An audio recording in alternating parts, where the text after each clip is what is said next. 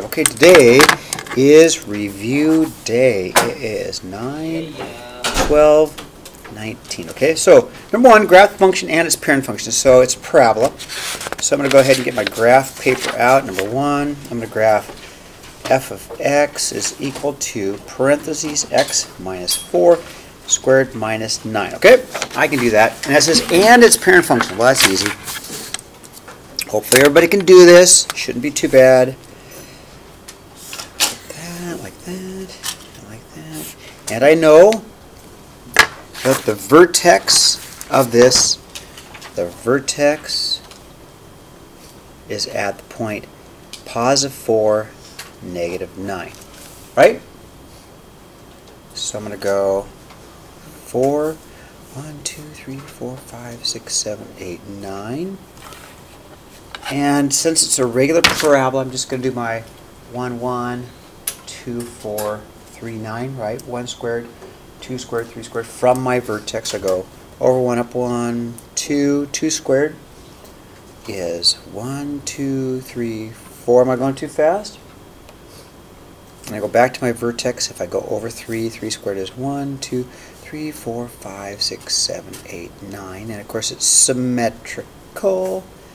Okay, and there it is. Now let me show you also something else. This is what Isaac likes to do. Isaac's not here today, but I'm recording, so hi Isaac. Here's something Isaac likes to do, and if it helps you, I mean, I want whatever you can do to help you, right? So if I put in the calculator, here's what Isaac likes to do. I'll go parentheses, he'll go x subtract 4 squared subtract 9. He'll graph it, but Isaac likes the table. So if you go to the table, then you got all the points right there. Guys see that in your table? So you can just go to your table and you can get all your points from your table. Is that easy? Isn't that a nice way to graph? Okay. Anyway, so the parent function is regular old y equals x squared, and the parent function we need both, which is the regular parabola, right? There's my y equals x squared. Okay. Thumbs up. Thumbs up. Very good. Okay. Number 2. All right. Number 2 says, let g of x be reflected over the x-axis and a vertical stretch by 1/2, followed by a translation of 5 units up and 1 to the right of the graph of the absolute value. Now be careful, because on the last test, I gave you a different function on the review sheet that I gave you on the test, right? So read the question. If the question is x squared, then it's x squared. The review sheet is the absolute value, okay? So, all right. We're just going to go g of x equals. Now we're going to have a stretch of 1/2. So I'm going to put a 1/2 right here. Absolute value, okay? Followed by a absolute value of x. Start there. Okay, there's my stretch. Got my 1/2 there. Absolute value of x. So then followed by a translation, 5 units up and 1 to the right. 1 unit to the right. We're going to do the opposite. I'm going to go subtract 1 absolute value and then followed by a translation of 5 up. Okay, now got one more thing which makes it a little bit tricky. We're going to be careful. Okay, one more thing. I'm going to have reflection over the x-axis. Okay, that makes the y negative. That makes the y. Or in this case, it's going to make the g of x negative. Okay, so the g of x is negative. Let's bring the negative over. So bring the negative over. I'm going to have g of x is equal to a negative 1/2. That negative does not go inside. Negative 1/2 x minus 1. But it can go to the 5. Minus 5. If I did a real rough sketch of it, which I will, so you can just kind of get an idea of what it looks like. It's going to look something like this. I'm going to be at 1, negative 5. So it's going to be here at 1, negative 5, right? So if I want the domain, how wide is my graph? What's the domain? How wide is this graph? Yeah, x equals all real numbers. And that's my symbol for all real numbers. And if you want to write all real numbers, that's fine with me, okay? And then what's the range? What's the starting height? What's the height of this? Y is less than or equal to 5. less than or equal to -5. You guys agree? Starts at a height of -5, so y is less than or equal to -5. Nice job, Caden. Thumbs up. Am I going slowly enough? Okay, shift it up. 3, write an equation of the line and in intercept form. Okay, so first of all, let's figure out what the slope of this is. Looks like I'm going to go, slope is going to be 600 minus 200 over 1 minus 5. And the slope should be negative because it's going downhill. I'll say it again. The slope should be negative because it's going downhill. I'll say it one more time. The slope should be negative because it's going down, right? So I'm going to get a 400 over a -4, but that's just going to be a -100, right? So my slope is m equals -100, okay? Now, I'm not sure where it goes through. Sure looks like it's probably 6. It looks like it's 600, doesn't it? No. 700 maybe? Probably is, but let's check it. Let's make sure. So how do we do the math? We're going to use our y equals our mx plus b, right? Put my -100 here. And I can pick either point, but I'm probably going to pick my 1 and 600 because I like the number 1. Either point, right? I can pick either point. That's an x, that's a y, so I'll go 600 equals -100 times 1 plus b. Add 100, b's got to be 700. You guys agree with that?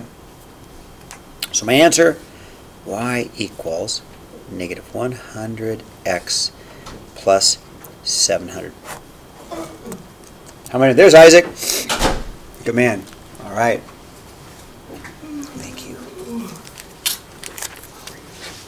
All right. How am I doing? Okay. Not going too fast? Isaac. Okay. Slide it up. All right. Now I'm going to need to use a separate sheet of paper because I need more work. But a parabola has a vertex at -6, -12, and passes through 0, 24. So let me go ahead and do that on a separate sheet of paper because it's never going to fit here. So let's see if I can do number 4 on this piece of paper. Okay, so vertex. So let's start off with y equals a times x minus h squared plus k, right? Vertex form. Start with your vertex formula. And then what am I going to do with it? Well, this is an vertex, so that's my h, and that's my k, and that's my x, and that's my y value, okay? So, I'm going to put my -24 in for y. I don't know a. I'm going to put my my 0 in for x, minus my h, which is my -6, plus k, and my k is -12, okay? So I just plugged my y value in, plugged my x value in, I plugged my h, and I plug my k. All right. If I simplify this, I get a -24 equals a times a positive 6 squared minus 12, right? Hey, I think we did this on our warm-up, didn't we? It's the exact same problem. I'm going to go plus 12, and I'm going to get a -12 equals a 36a, right? Divide by 36. And I get a to equal -1/3 because I just reduce, right? If you don't reduce, I won't count it wrong, but it's better to reduce. You guys okay with that? If you left it as -1236, of course I would take it, but please try to reduce. If you can't reduce, just leave it, okay? It's the right number. So my answer is y equals a -1/3 times x plus 6 squared minus 12. This is getting easy, isn't it? You guys are getting good at this. Kahoot was a little shaky, but this is better, huh? All right. Number 5. All right, matrix A is my 3, 5, 4, 5, 2, 3, 6, 3, 4. Matrix B is my 13, -9, and -8. What I want to get in my calculus is this A inverse times B, right? Okay, so let me grab my calculator. We'll start putting that in. Okay, so again, go to matrix. So I'm going to go to my matrix. Matrix, second matrix. Can you guys see that? Get the over there like that. There you can see that maybe. Right there. That's not too bad. Okay. Alright. Maybe I should make it a little bit brighter. I don't know if I can while it's recording. Nope, it won't. Okay, so let's put it in names. Go to edit and 3 by 3. So we're going to go 3, enter, 5, enter, 4, enter, enter, 2, enter, 3, enter, 6, 3, 4, right? So put all the numbers in. Don't push clear. Because, oh, no, wait. No, you wait. You need to learn. No, you need to learn this. So I'll push quit. Okay, matrix B. Okay, matrix B. We're going to edit B. Okay, 3 by 1. And we're going to go 13, negative 9, negative 8, right? Okay, and we'll quit. Don't push clear, push quit. And then we got to put our A inverse, right? So we're going to put our matrix A inverse times matrix B, right? We agree? Boom.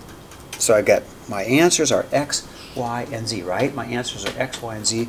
So my answer happens to be a negative 3 for X, 6, and negative 2. Because it's a point, it's a three-dimensional point, okay? Slide that over. Yes? So if you did not get that answer, then you've got to go back and check to make sure you put things in correctly, okay? Because I think everybody knows how to do it, right? Yeah. It's just a matter of if you put a number in wrong or in the wrong place, you might get the wrong answer, right? Okay. 6. Jay, you gotta wait till I'm done, because I know you want to see this. I know you want to see this, Jay. I know you're like, Mr. Davies, I've got to see this so I can do really well on the test tomorrow, okay? Okay, number 6. All right. So I'm going to put 6 on my graph paper. I got to graph that, so I'll get my ruler out, draw my lines. All right. All right. And let's see what I have. So I'm going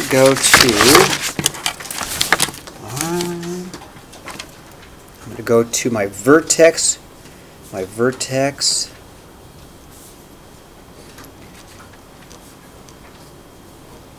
is at negative 3, negative 2, right? It's half as tall. It's half as tall. So it's a 1, 1, 2, 4, 3, 9. It's just half as tall, right? So from the vertex, if I go over 1, I'm going to go up a half. If I go over 2, instead of going up 4, I'm going to go up just half of 4, which is 2. Go over 3, I'm going to go half as tall as 3, half as tall as 9, which is 4.5. 1, 2, 3, 4.5, and then of course it's symmetrical, right?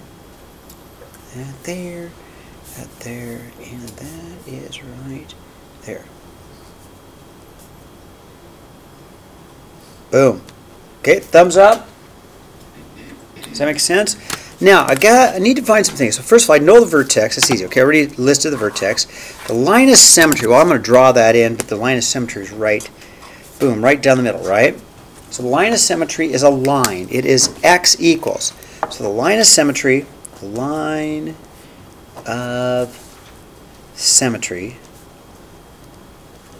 is x equals negative 3, right?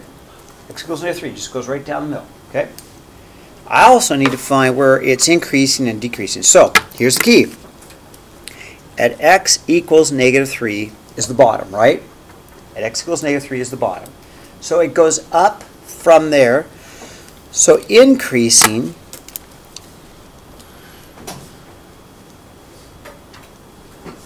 is from x is greater than negative 3. Decreasing is where it's going down. Is from x is less than negative 3.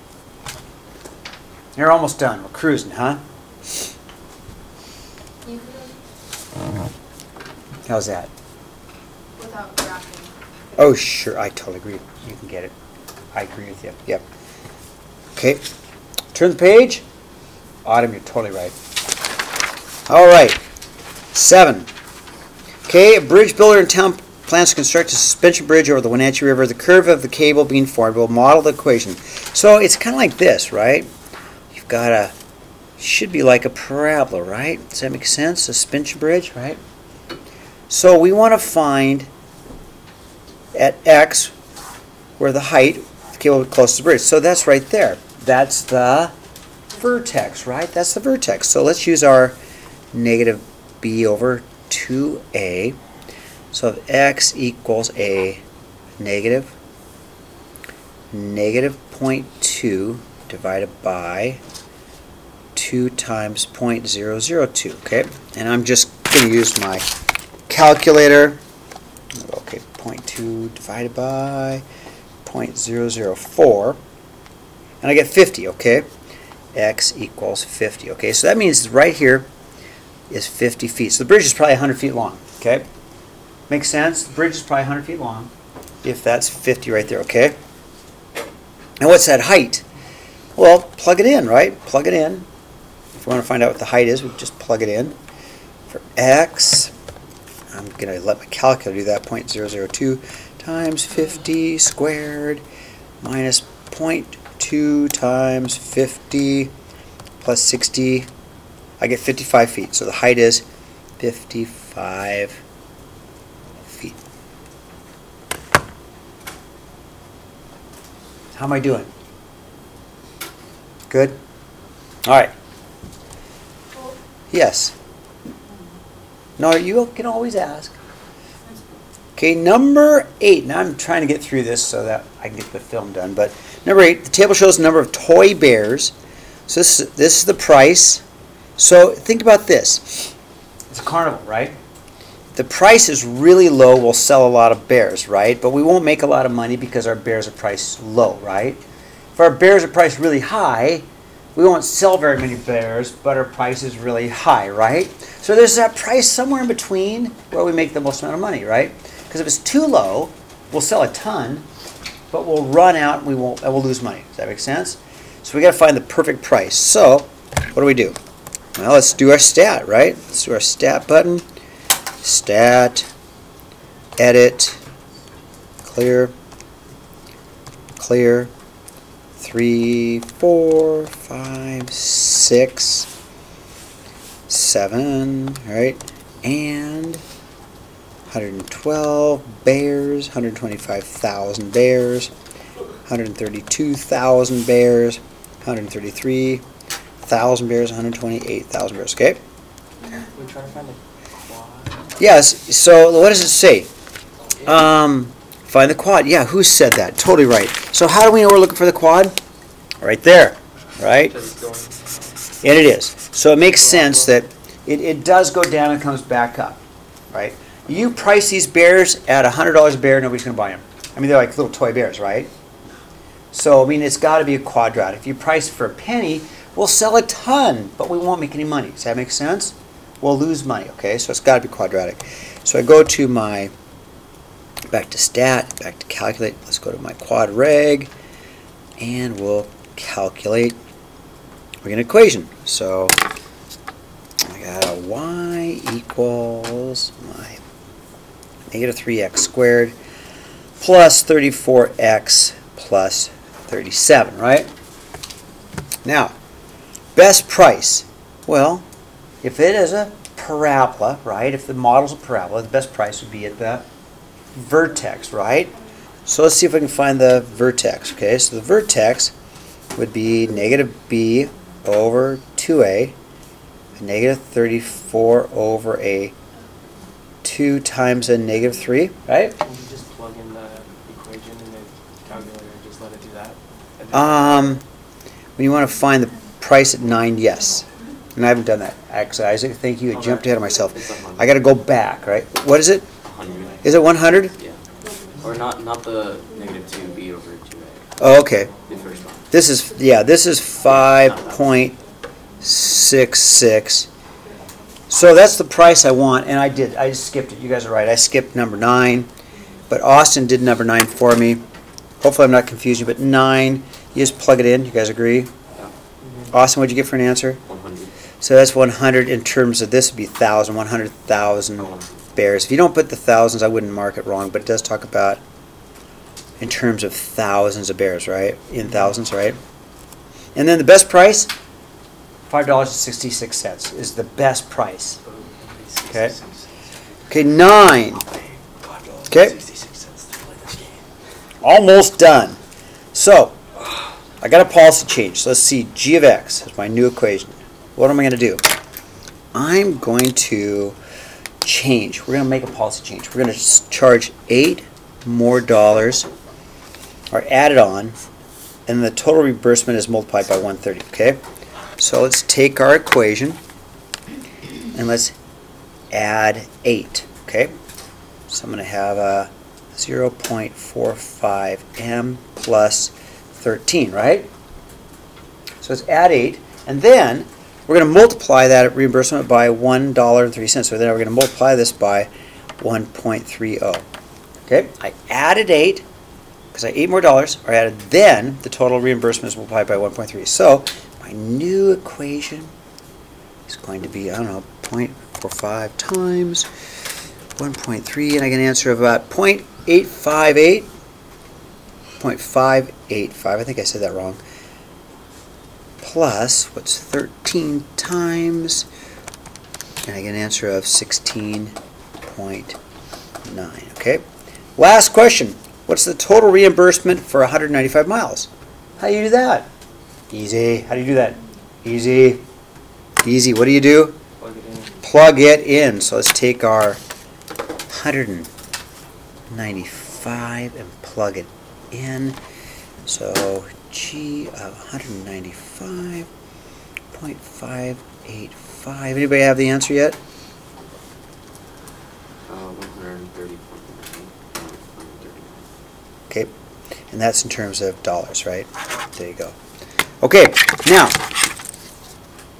I have a homework assignment.